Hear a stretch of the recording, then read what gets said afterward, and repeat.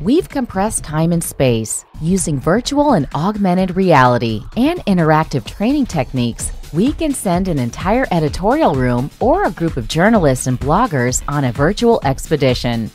The workshop lasts one day and includes a board game, Oculus Quest 2, and an augmented reality mobile app.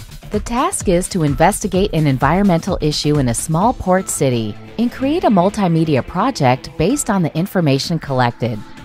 The journalists open the box of the board game Hexatrope. Each tile corresponds to a specific stage in the producing of a multimedia story. Then, participants choose a topic and proceed with collecting and analyzing information, editing their multimedia project, and creating a cross-media publication. Journalists, however, cannot stay within four walls. It's important for them to go out and talk to people, look for speakers and eyewitnesses, conduct interviews, find documents, and check information. How can this be included in face-to-face training? VR helps. Virtual Helmet Oculus 2 gives you access to the city, where you meet with port workers, security guards, eco-activists, businessmen, and a priest. Participants can interact with these characters, and the conversation will be non-linear. Да все не так скоро. Все за свои рабочие места держатся, слова боятся сказать, лишь бы деньги получать. Journalist questions will determine what information the residents give. Participants determine where to go and can observe life in the town, people watch on the embankment, and talk to port staff just as they would in real life.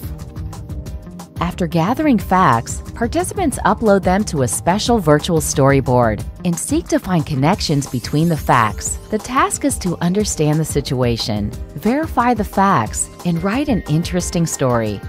At the end of the workshop, participants learn how the city reacted to the publication of their materials. This is not just a game in virtual space, it's a full-fledged educational product. It includes brain and heart cards, which have a QR code on the back. Brain cards are specific professional skills, storytelling, editing, and creation of multimedia formats. Heart cards do not contain right or wrong answers. They are questions on professional ethics, emotional intelligence, formulating one's own position, and composing a picture of the values of all participants.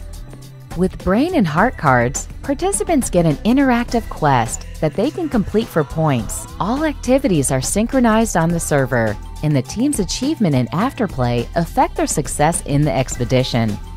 Hexatrope is a complete solution for training journalists.